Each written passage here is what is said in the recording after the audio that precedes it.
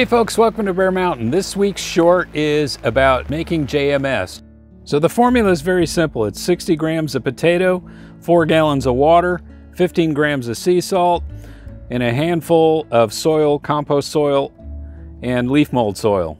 We put that into a paint strainer bag and just basically gently massaged it into the water and then covered it with our lid, as you can see, and let it sit for, well, 72 hours.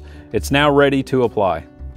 We've done videos on JMS, be sure to check those out. This is really simple, and we'll just apply this on our beds and our hoop houses and also use it here in our crate house. Thanks for watching. We'll catch you on the short next week. Bye-bye.